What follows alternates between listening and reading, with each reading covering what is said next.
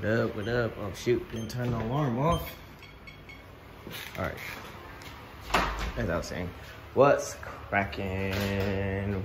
Back at it again with another episode of this brat. I can turn this off. All right, so where did we leave off? Got the car running, the whole resistor fix, blah, blah, blah. Moment of truth. Let's see if we fix this power steering leak or not. Let's see if I can sneak y'all up in here with me. Let y'all check it out. It's fairly dry.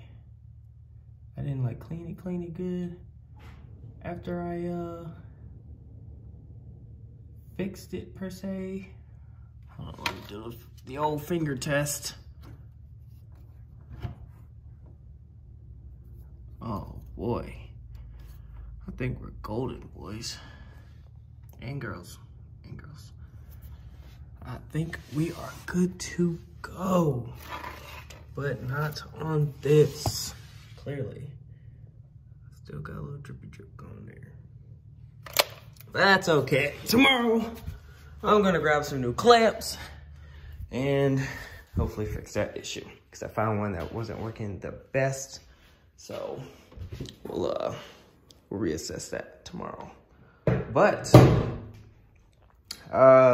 man, I've been doing lots of tuning. Shout out to Father Timing, aka Mark Bramlett, aka MB Performance. We have been tuning non-stop for the afternoon, the second half of this day today. Had to take the lady, get some nails done. So this morning was a little indisposed, but we got back. I got cracking to it, man. Put the line on, put some fluid in it, and yeah, it's power steering is working as it should. Feels great. No noises. So far, no leaks. Please stay that way. And then, like I said, we'll try to play with that oil leak some more tomorrow with some new clamps, tighten it up, and hopefully that'll do the trick.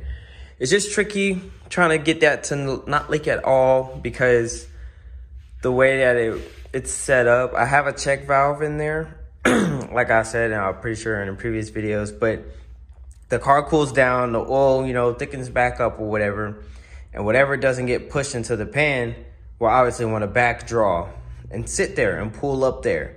So I don't let it pull up at the turbo, but it does at the pump. And so it'll sit there at the pump, and then, obviously it just finds the easiest way out, and it leaks.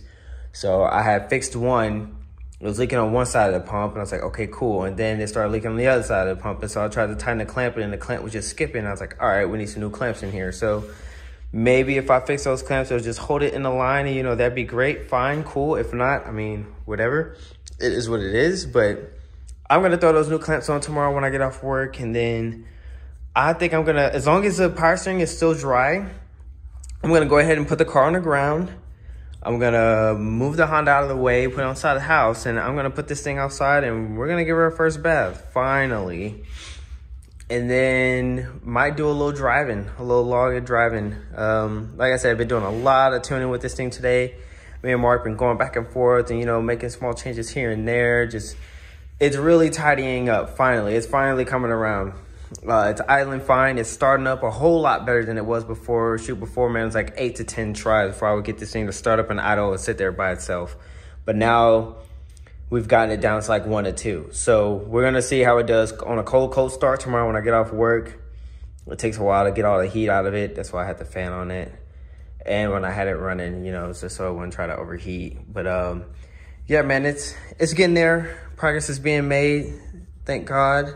Finally. So yeah, like I said, as long as it's not leaking power steering fluid, I'll put it down on the ground after I throw the new clamps on, and we'll get to see how she sits on the new suspension up front, see how if it took all the sag away or what. And then we'll have to be driven around for a while, let it settle, and then we'll see. But yeah, this thing is absolutely disgusting. It's so dirty, man. So we're gonna wash it really good, and then if the man himself say so, which on the last revision, he was saying probably like one more, and then he was gonna have me drive it and see how it does. You know, then we'll start doing all that because it's not 100% because we haven't had a load on it and driven it down the street. You know, now we gotta do all the boost tuning and all that good stuff, and it's still on race gas. I want to put it on E85, so we have a lot more ahead of us, but it's getting to the point to where it's almost about to hit the road and cruise around for a little bit. So we're getting there, man. Appreciate all the love, support. We're almost there, y'all. Hopefully,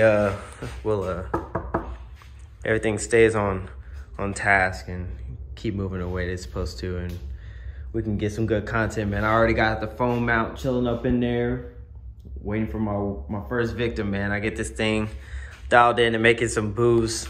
Hopefully at least like 10 pounds and see how much fun it is, if I need more or not or whatever. And then, you know, we'll start getting some ride reactions and all that good stuff. But I'll check back in with you guys.